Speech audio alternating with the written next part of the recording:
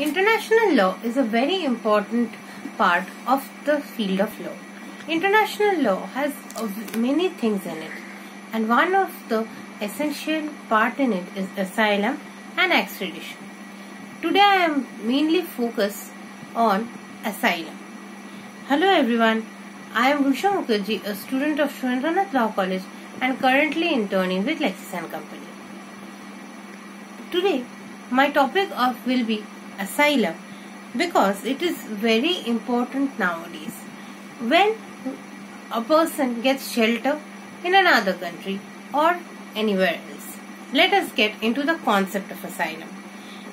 Asylum means shelter, an active protection extended by political refugee from another state by a state which admits him on his request.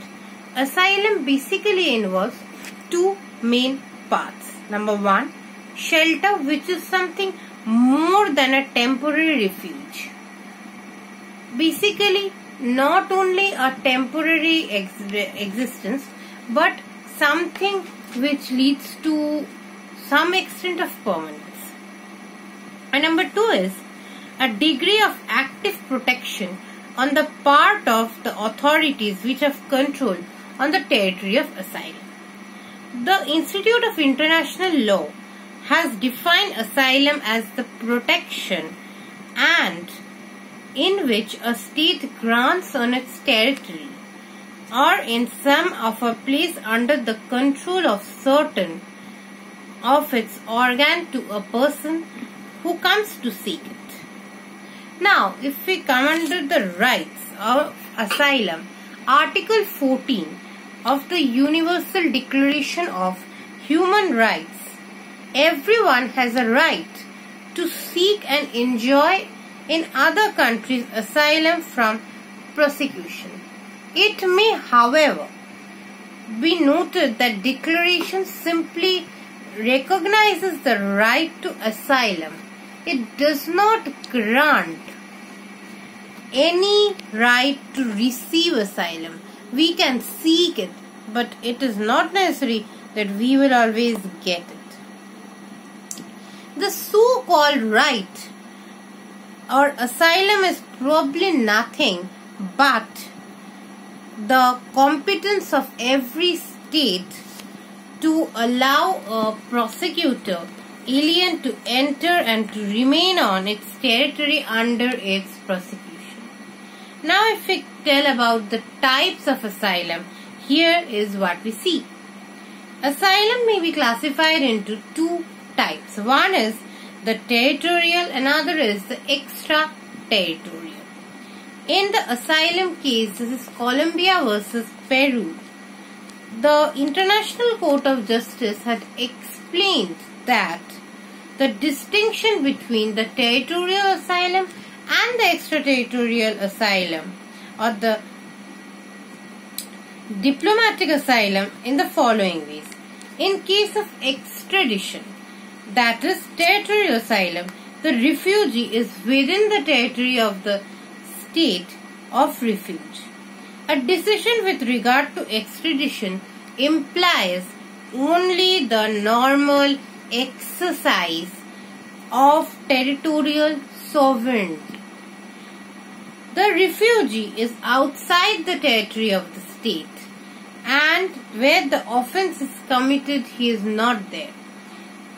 The decision to grant him asylum in two ways derogates from the sovereignty of the state. We will get this power only from the sovereignty of the state. Only the sovereign power can do it. Anyone who is not a sovereign is not entitled to do any sort of these work. If we talk about the territorial asylum, it is granted by the state in its own territory and is considered as an attribute to the territorial sovereignty of the state. On 20th March 1945, a convention on territorial asylum was adopted at Caracas. Article 1 of the said Convention provided that every state has a right in the exercise of its sovereignty to admit into its territory such persons as it deems advisable without through the exercise of the Declaration of Asylum adopted under the United Nations Human Declarations Right. Now if we come to the differences part, then it states that this is the mere difference between the asylum and extradition. This is a very important phenomenon because in many of the cases we see that the criminal or the offender is actually able to flee from the hands of justice by using these techniques. What do you think? Are these laws really helpful? And how should it be changed for the betterment of the entire world? Let me know in the chat box. That's all for today. If you like the video, please like and subscribe to the channel. That's all for today. Bye bye.